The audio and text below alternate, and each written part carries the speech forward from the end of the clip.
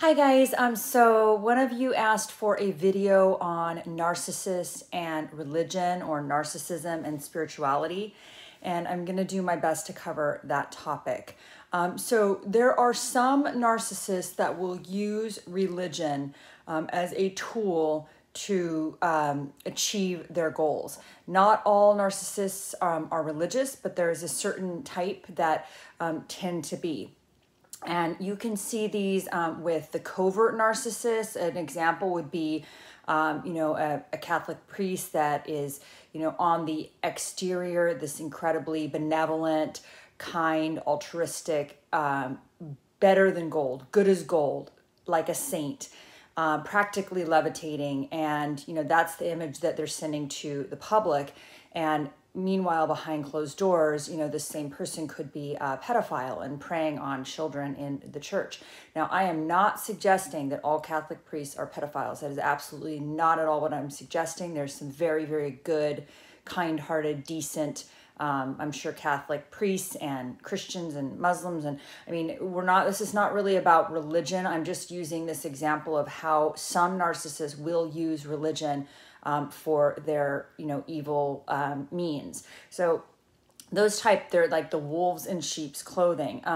And another thing, like with narcissists, like I think, my opinion is that, they're really not, I don't think narcissists really, the type that are religious, I don't really believe that I don't think they really believe in God. That's my opinion. I think religion is like their subterfuge. It's like they actually deify themselves. Like in their minds, they are God, right? Their ego is God. They believe that they are the be all and end all, like they are right. Remember, it's all about they must be right. So I think my guess is their true heart isn't with a belief in God.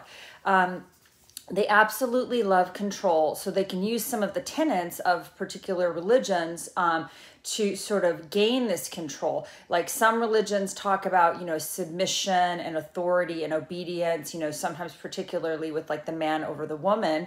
And they can use these, some of these teachings, to justify their control. Remember, they're all about control.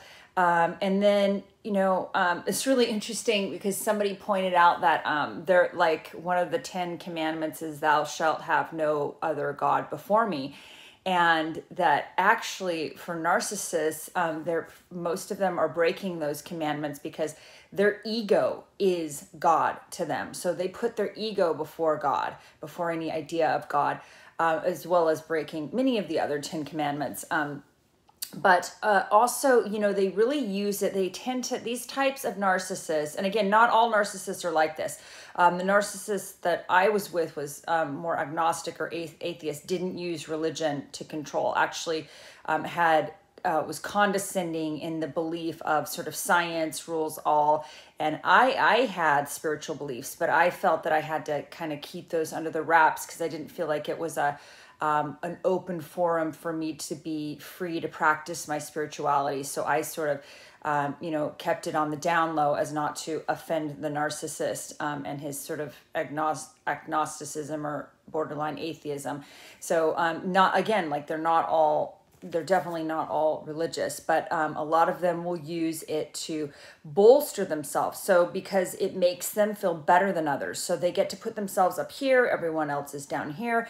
And my belief about God and about religion and spirituality is that we are all children of God, like all 7 billion of us, and that nobody is better than anyone else. Like we are a world family, and none of us have the right to objectify other human beings or to turn them into things like we did with like the Nazis did with the Jews in World War II, or like this is controversial for me to say, but what we do with pornography, where we've objectified humans, we turn them into things.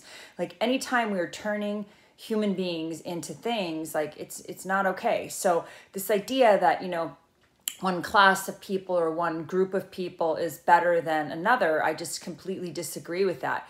But narcissists, again, they think that they're better than others. Their whole stick, their whole thing is that they are superior and you are inferior. So if they can use religion to come across as this holier than thou, good as gold, saint-like, amazing person, then they get to put themselves above everyone else, right? And this is one thing that you may notice, and I noticed this a lot with the narcissists that I was with. Sometimes if something is too good to be true, then it probably is too good to be true, right? So if you're dealing with somebody who acts like they are just, a saint, that they practically, like I said, they're practically levitating, like they have like a golden halo around their head, and they're better than the average person. Like they're so good. They're good as gold. Like they're almost saint-like. They have white flowy robes. I'm exaggerating here, but if you're with somebody like that, that seems like too good to be true, like they're just so perfect and everybody else is just, a minion in their, pedestrian humanity. Like if somebody is like that, that is a red flag. Anyone that's presenting themselves as just like this image of perfection, I now am very, I don't know, I have a real aversion to that these days. Now when I meet somebody, it's like, I appreciate their humanity. I really appreciate when people are able to be like open and honest about like what their flaws are. This takes me back to something interesting, and I know I'm sort of digressing here, but when I first met the person, the narcissist, or I believe was a narcissist that I was with, we were in a group of people, and one of the new friends asked him, you seem so perfect. Is there anything wrong with you? Like, what's wrong with you? You just seem so perfect. And I remember what that person answered with is they said, my mother has been married 3 times. So in response to, is there anything wrong with you, right? With you. His response was about his mother. So he didn't say, oh yeah, there's something wrong with me. Sometimes I, like to pick my nose, or yeah, I'm not perfect. I got some flaws. Like a normal person, like who's okay with having some flaws, who doesn't need to be perfect. Like that's what they would say. But it's very interesting that the person that I was with pointed out flaws in his mother as what was wrong with him. And that, it didn't occur to me at the time, like, to be that big of a deal. But when I look back, I'm like, wow, that was a red flag. So anytime somebody's unable to tell you, like, what is wrong with them, like, what are their flaws? Man, we are all flawed. We are all human beings. We all have problems. You got to be able to talk about what they are. And if you're dealing with somebody who's religious, who acts as if they never sin, they're just absolutely perfect, like they're just, they're just saints, that is something to really look at. And if they're acting holier than thou, like they're better than everyone, it's my understanding that Jesus, I think, washed the feet of a prostitute, if I remember the story right. I could be getting it wrong, but like, Jesus didn't think he didn't put himself above everyone. He loved people and like was very egalitarian. That is my understanding anyway.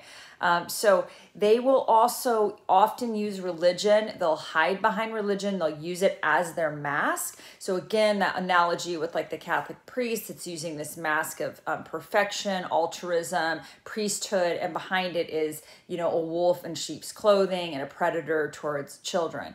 And again, not all Catholic priests are pedophiles. Let me just qualify that.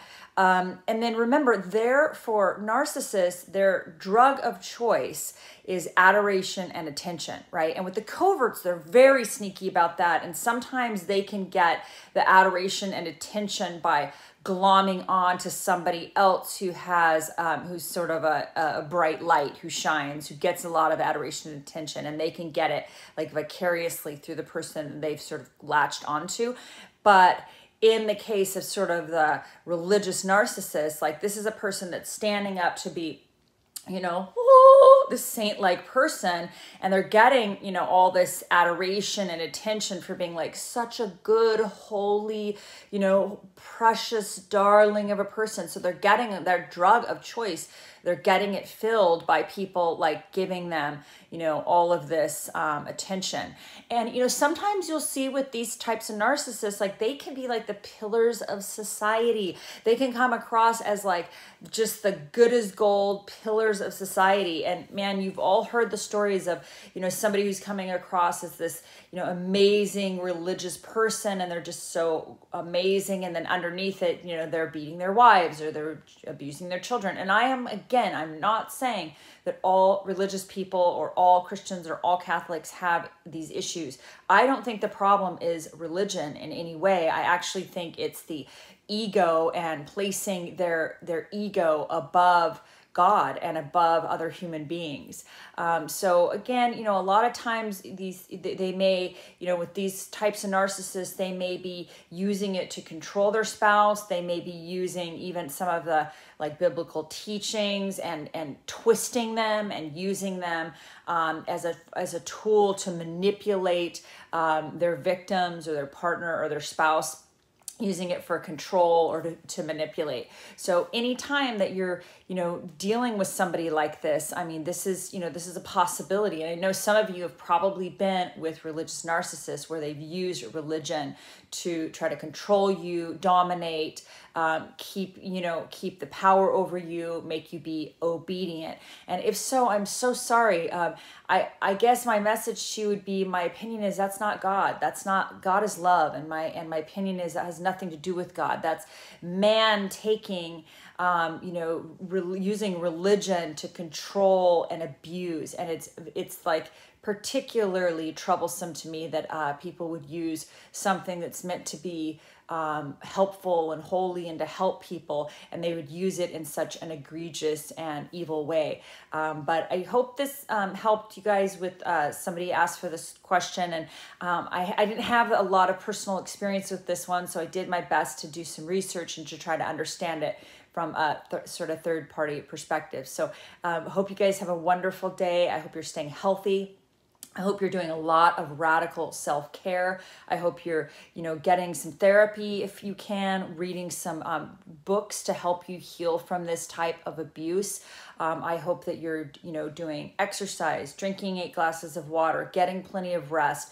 I know we're all in a state of isolation right now. I hope you're reaching out to people. There are support groups, and I highly recommend going to Codependence Anonymous. There's a lot of Zoom meetings for CODA that I think might be very helpful for you if you can identify with being a codependent. And even if you don't, the primary purpose of CODA is to have healthy and loving relationships. So with that primary purpose in mind, whether you identify as a codependent or not, these meetings might be very helpful for you to find sort of like-minded individuals who are trying to, heal their childhood wounding, and they are trying to learn healthy boundaries for themselves, and they are trying to learn how to have open, authentic, honest, loving relationships with other human beings, and to avoid toxic relationships with manipulators, psychopaths, sociopaths, narcissists, active addicts, any of those people on that spectrum that are toxic. So I find that a lot of people in CODA are trying to get out of or heal from or stay away from these sorts of toxic people by learning very healthy boundaries, self-love, and self-care. So I hope you have a wonderful day. Bye-bye.